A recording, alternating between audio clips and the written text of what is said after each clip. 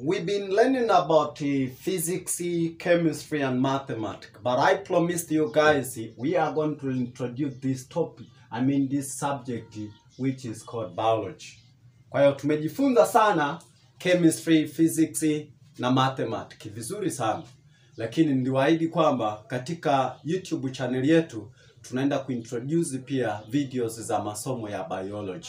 Na kwa kwanza kabisa tunaenda kuanza na somo la biology kwa kuangalia kuanzia mwanzo kabisa, introduction to biology. The biology is a science subject. Ukiangalia katika science kuna masomo matatu ambao ni natural science. Natural science. Tuna physics, halafu tuna chemistry, halafu tuna biology. Haya ni masomo asili ya sayansi. Manake ni sayansi yenyewe. Manake unapozungumzia biology, unapozungumzia chemistry, unapozungumzia physics, hayo ni masomo asili ya sayansi. Kwa hiyo basi tunapozungumzia science asili, natural science, tunazungumzia physics, chemistry and biology. Hii ni science asili. Sasa tofauti ya kila somo baada ya jingine, kwa kifupi tu nishawahi kuelezea wakati natengeneza introduction to physics, lakini hapa sio mbaya pia kurudia. Zote hizi hapa zinahusiana na kujifunza na mada. Mada ni kitu chochote ambacho huchukua nafasi na kina uzito. Kwa hiyo hizi zote hushughulika na mada ambazo tunaita matter.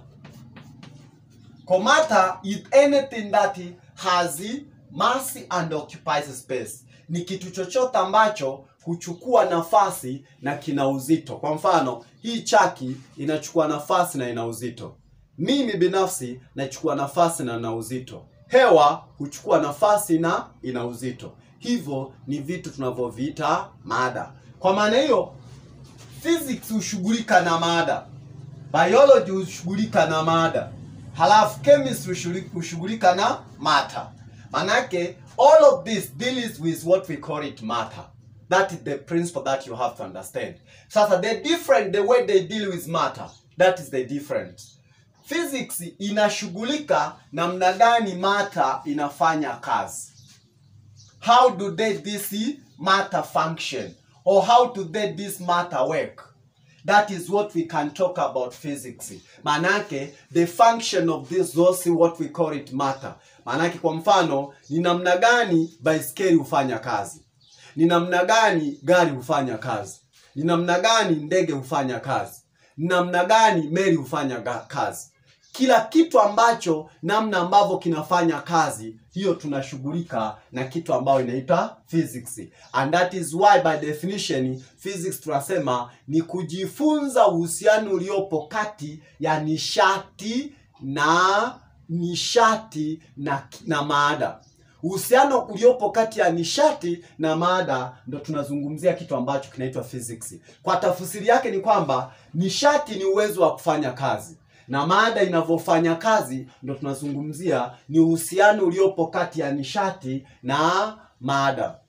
The relationship that is existing between matter and the energy, that is called physics. Lakini chemistry yenyewe inaangalia ni namna gani hii matter imeundwa. Manake vitu vinavyohusika kuiunda matter ndio tunasema ni chemistry. Kwa maana hiyo, chemistry the study of decomposition, structure and composition of the matter. Manake ni namna ambavyo matter imetengenezwa na vitu ambavyo vinashiriki kutengeneza matter, lakini vile vile na namna ambavyo matter imetengenezwa. Hiyo ni chemistry. Lakini biology sasa yenyewe inahusika na kuangalia namna viumbe hai vinavyoishi, namna viumbe hai vilivyo. hapa tunajifunza kuhusiana na viumbe hai peke yake.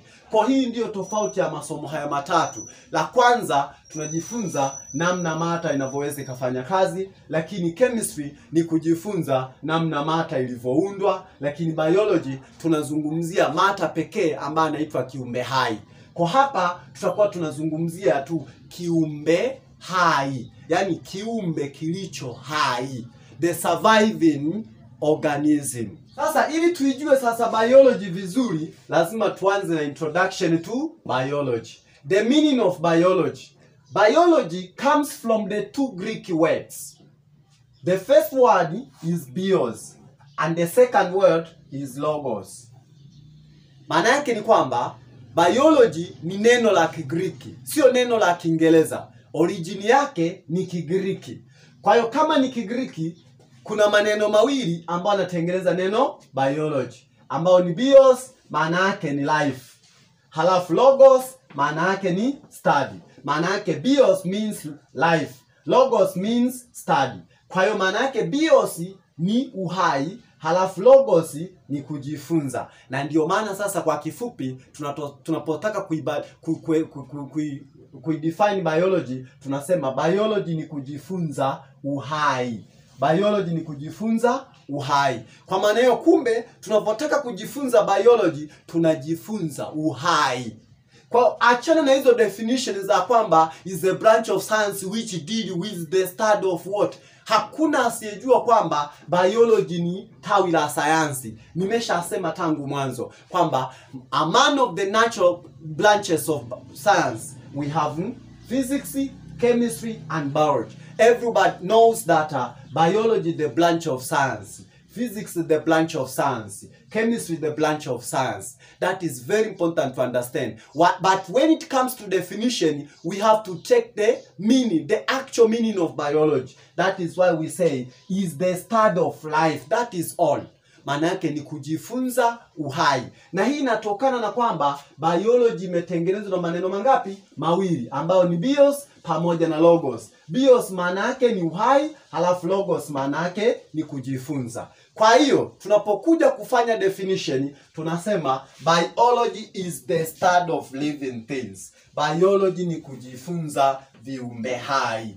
Biology ni kujifunza viumbe hai. Maana yake is the study of living things. Study means kujifunza, living things means viumbe hai. Living things. Neno living maana yake inatokana neno live, ishi. Living things, vitu vinavyoishi. Ndio maana tunasema viumbe hai. Living things, vitu vinavyoishi. Kwa biology ni kujifunza vitu vinavyoishi. Hakiwezi kawa kinaishi hiki kitu wakati hakipumui. Hakiwezi kawa kinaishi hiki kitu wakati hakili. Hakiwezi kawa kinaishi hiki kitu wakati hakijongei. Hakiwezi kawa kinaishi hiki kitu wakati hakitoi taka mwili. Hakiwezi kaishi hiki kitu wakati hakiwezi kufa. Maana yake kama kitu kinaishi, basi kuna uwezekano pia wa kufanyaje? Wa kufa. Kwa hiyo kifupi, what is biology? Is the study of living things. Ni kujifunza vitu vinavyoishi ambavyo tunaviita viumbe hai. Sasa watu wanaojifunza biology wanaitwaje? Wanaitwa biologists. Biologists. Mmoja anaitwa biologist. Akiwa mmoja tunamuita anaitwa biologist. For the people who study biology are called biologists. Manake watu wanaojifunza biology wanaitwa biologists. Na akiwa mmoja tunamuita biologist. Kwa that is the meaning. Lakini sasa kumbuka hawa biologists wana focus na tabia ambazo zinapatikana kwa viumbe hai au kwa vitu vyote vinavyoishi. Ndio maana nimesema biologists focuses on the features that are common to all living things. Manake wanaangalia kwenye tabia ambazo zinawahusu vitu vinavyoishi, vinawahusu viumbe hai. Kwa wanaitwa viumbe hai kwa sababu wanaishi. Mimi mwenyewe ni kiumbe hai kwa sababu ninaishi. Kwa hiyo biologists wanashughulika haswa na tabia ambazo zinapatikana kwa viumbe hai wote. Kwa hiyo tunapozungumzia biology tutaangalia characteristics of living things, manake tabia za viumbe hai wote ambao katika hii dunia tunawaangalia. Na ndio maana sasa living things hawa kwa lugha nyingine tunaita organisms. Kwa living things are also called organisms. Sasa organisms hawa wana makundi mawili. Kwanza makundi mawili tena. Manake kuna viumbe hai wadogo sana wanaitwa microorganisms, ambao kwa wakati mwingine hatuwezi tukawaona kwa macho yetu. Tunatumia kifaa ambacho kinaitwa microscope.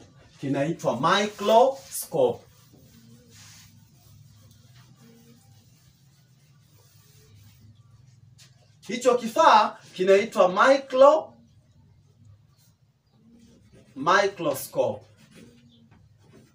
Microscope ni hadubini. Hadubini ni kifaa ambacho hutumika kukikuza vitu vidogo ili vionekane vikubwa tuweze kuviona kwa upeo wetu wa macho. Ambao ukienda maabara, watu ambao wanashughulika na maabara, ukichukua ile damu wanataka kwenda kujua aidha kuna bakteria kwenye damu yako au kuna virus kwenye damu yako au kuna chochote ambacho kinaweza kusababisha shida. Kwa wanatumia microscope. Kwa microscope ni kifaa ambacho hukuza vitu vidogo ambavyo haviwezi kuonekana kwa upeo wa macho yetu. Kwa vinakuwa vikubwa kwa kutumia microscope. Na ndio maana nimesema organisms wapo microorganism. Micro means very small living things. Kwa microorganisms ni viumbe wadogo sana. Kwa mfano viruses na bakteria. Bakteria na virusi hawaonekani kwa macho yetu ya nyama haya, lakini kwa kutumia kitu ambacho tumesema microscope tuna uwezo sasa wa kuwaona hawa viumbe ambao ni wadogo sana. Lakini vile vile kundi jingine tunaita macroorganisms. Macro means very large.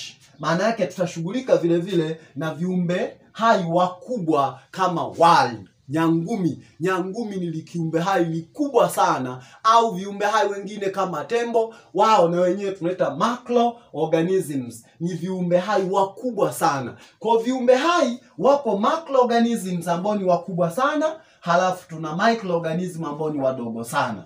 Lakini kwa ujumla viumbe hai hawa kwa ujumla wao wanagawanyika katika makundi mawili makuu, ambayo ni plants pamoja na animals. Manake tuna wanyama tuna mimea ambao ni plants na tuna animals ambao ni nini? Ni wanyama. Kwa hiyo viumbe hai wako katika makundi makuu mawili, ambao ni wanyama animals, halafu plants ambao ni mimea. Kwa mimea na wanyama ndivyo vitu ambavyo tutakuwa tunajifunza kama viumbe hai katika somo la biology. Na ndio maana kama utazungumzia mfumo wa takamwili, inabidi uzungumzie mfumo wa takamwili katika mimea na mfumo wa takamwili katika wanyama. Kama utazungumzia mfumo wa upumuaji, inabidi uzungumzie mfumo wa upumuaji katika mimea wanapumuaje na wanyama wanapumuaje. Maana yake ni kwamba tutakuwa tunashughulika na makundi ama matawi mawili ya biology, ambayo tunaita plants, ambayo tunaita zoology. Botany. Kwenye plants tunasema botany, halafu hapa tutasema zoology. Maana yake tutakuwa tunajifunza zoology na botany kwa ujumla. Kwa unapojifunza biology, unajifunza mimea na unajifunza wanyama, plants and animals. Lakini tawi la biology ambalo linahusika na mimea tunaita botany, na tawi la biology ambalo linahusika na animals tunaita zoology, ambapo sasa huko mbele tutajifunza vitu ambavyo vinaitwa branches of biology. Lakini kama nilivyosema, viumbe hai hawa wanagawanyika katika makundi mangapi? Mawili. Wapo wakubwa sana na wapo wadogo sana. Sasa kuna unicellular organisms. Halafu kuna multicellular organisms. Multicellular organisms. Sasa kabla ya kusema unicellular organisms na multicellular organisms, hapa kuna kitu ambacho tumekisahau. Tumesema biology ni kujifunza living things. Acha hiyo ya kwanza. Tuseme hapa biology, tuseme is the study of life. The study of life. Tumesema biology the study of life, the study of life.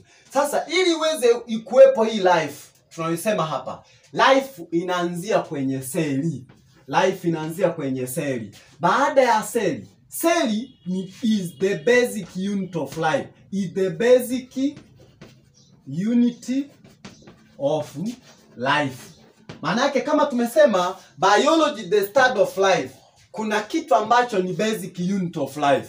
Maana yake kitu ambacho ni muhimu kwenye life ni seli. Kwa seli is the basic unity of life. Cell is the basic unit of life. Sasa hapo ukinisikiliza vizuri tunaweza tukaelewana. Hapa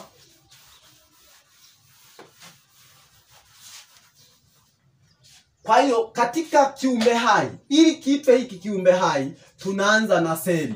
Seli ni kiini cha msingi cha uhai. Seli ni kiini cha msingi cha uhai, ambapo kwa Kiingereza tunasema is the basic unit of life. That is the cell. Seli ni kiini cha msingi cha uhai.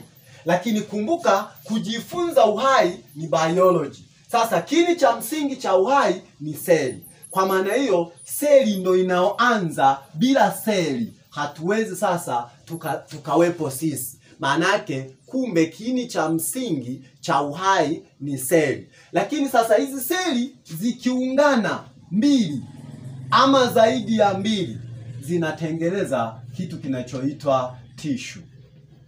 Na hizi tissue zikiungana zinatengeneza kitu kinachoitwa organ.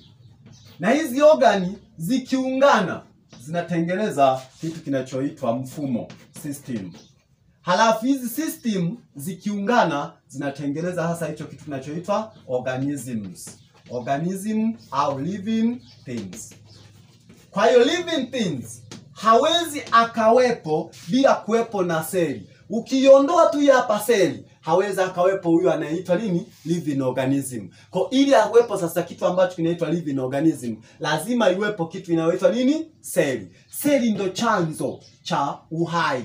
Maana yake ndo kiini cha msingi cha uhai. Seli zikiungana na kufanya kazi kwa pamoja zinatengeneza kitu ambacho kinaitwa tissue. Na tissue zikiungana na kufanya kazi kwa pamoja zinatengeneza kitu ambacho kinaitwa organ. Mfano, mapafu, moyo, hizo zote ni organ. Hauwezi ukawa na moyo pasipokuwepo na seli na tissue. Hauwezi ukawa na mapafu pasipokuwepo na seli na tissue. Hauwezi ukawa na figo pasipokuwepo na hivi vitu. Kwa maana hiyo organ ni kama kidney inaitwa organ. Lungs inaitwa organ. Maana yake mapafu tunaita lungs, ni organ. Halafu kidney ambao ni figo tunaita organ. Lakini vile vile figo ambao nimesema figo, kidney. Kwa hiyo hivi vyote, hearts, moyo vile vile ni nini? Ni organ. Haviwezi vikatokea hizi organ pasipokuwepo na nini? Na kitu kinachoitwa seli ama tissue. Sasa organ hizo zikiungana kwa pamoja zinatengeneza kitu kinachoitwa mfumo. Kwa mfano, tunaposema mfumo wa utoaji taka mwili, maana yake ni mkusanyiko wa organi mbalimbali ambazo zinashirikiana kwa pamoja kutengeneza kitu kinachoitwa mfumo. Mfano, mimi siwezi nikaenda kukojoa bila kuwepo na combination ya organi kama kibofu cha mkojo, ureter pamoja na figo. Zinapoungana kwa pamoja zinatengeneza mfumo wa nini? Mfumo wa mkojo. Mfumo wa damu lazima pawepo na mishipa, lazima pawepo na moyo, lazima pawepo na sphincter na vitu vingine vyote ambavyo vinashirikiana kwa pamoja kama organi kutengeneza nini? Mfumo. Hii mifumo, mfumo wa damu, mfumo wa mkojo, mfumo wa utoaji mwili, mfumo wa mifupa, mfumo sui wa upumuaji, zote zikiungana hii hapa mifumo ndo anapatikana kiumbe hai. Ikitokea tu mfumo mmoja hapo umekorofisha, matokeo yake sasa ndo utasikia mtu anaumwa. Maana yake mfumo mmoja wapo haufanyi kazi kwa ufasaha. Tafsiri yake ni kwamba hakuna mfumo mmoja unaofanya kazi peke yake. Lazima pawepo na combination ya mifumo kadhaa ndio itengeneze kiumbe hai. Kwa tunapomzungumzia kiumbe hai, lazima aanzie kwenye seli, aje kwenye tissue, aje kwenye organ, aje kwenye system ambao ni mfumo, ndo aje kwenye kiumbe hai. Hawezi akatokea huyo kiumbe hai. Sasa hawa viumbe hai sasa wapo katika makundi mengine tena mawili. Tuna unicellular organisms na tuna multicellular organisms. Na unicellular organisms na tuna multicellular organisms. Unicellular organism, means single. Halafu multi means many. Kwa multi means many. Halafu hapa means single. Manake single cellular organism. Halafu hapa many cellular organism. Manake nini? Tunaposema unicellular organisms ni wale viumbe ambao wanatengenezwa na seli moja. Kuna viumbe ambao wanatengenezwa na seli moja, na mara nyingi hawa wanadondokea kwenye microorganisms, very small organism kama virus, bacteria pamoja na protozoa, amoeba. Baadhi yao wanakuwa, wengi wao wanatengenezwa na seli moja. Called living organisms which is made up of single cell. Hii ni single celled organism. Kwa hiyo unicellular organism tunaita single celled organisms. Kwa ukiulizwa what are the unicellular organism, these are the single celled organisms. Lakini multicellular organism hizi tunasema many celled organism, many celled organisms.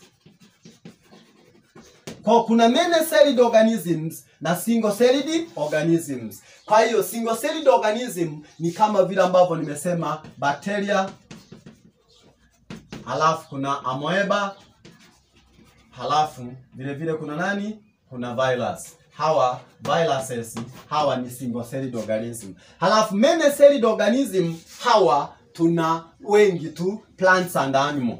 Hawa ni many plants and animals. Viumbe, wanyama na mimea wote wanadondokea kwenye many celled organism. Maana yake wana seli nyingi. Kwa mfano sisi binadamu, ng'ombe, mbuzi na kadhalika, au miti yote unayoiona hiyo ni multicellular organisms kwa sababu wanatengenezwa na seli nyingi. Halafu unicellular organism kama nimewambia, virus and bacteria, hao wote wanatengenezwa na seli moja, wanaitwa unicellular organism. What are the unicellular organisms? Tunaita single celled organism. What are the multicellular organisms? Many celled organism.